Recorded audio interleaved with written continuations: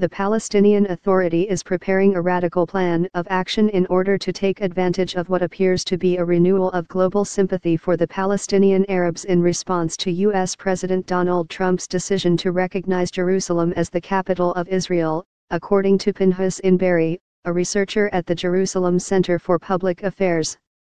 Inbari outlined the PA plan to Arutz Shiva. This program's modus operandi is to push via the network of non-governmental organizations in Ramallah the following causes: the elimination of recognition of Israel, the escalation of the nonviolent intifada, and the persuasion of European countries to remove their recognition of Israel under the pretense that Israel has no borders and that it rejects international authority because it refuses to follow UN resolutions.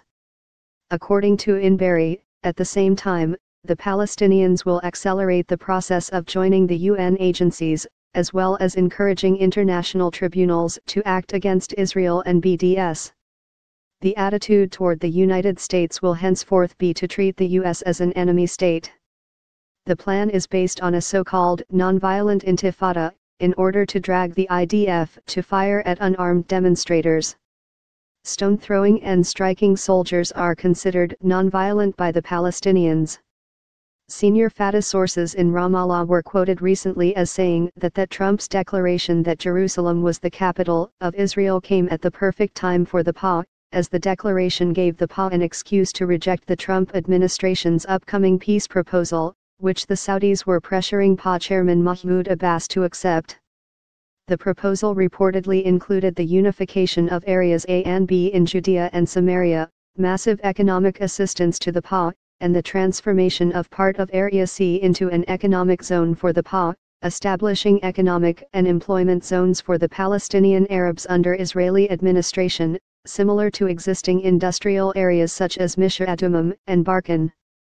On the other hand, the discussions of the issues of borders, Jerusalem and the refugees are to be postponed. Abbas wanted to postpone that deal, and according to the Fatah officials, Trump's declaration was a lifeline for him. However, the PA has continued to face opposition to the unilateral recognition of a Palestinian state from most of the countries to which it has appealed. In addition, Abbas' plan has faced opposition from the Hamas terrorist organization, which claims that the declaration of an intifada that does not include violence is pointless. Abbas declared following Trump's announcement that he would no longer accept any peace plan proposed by the United States.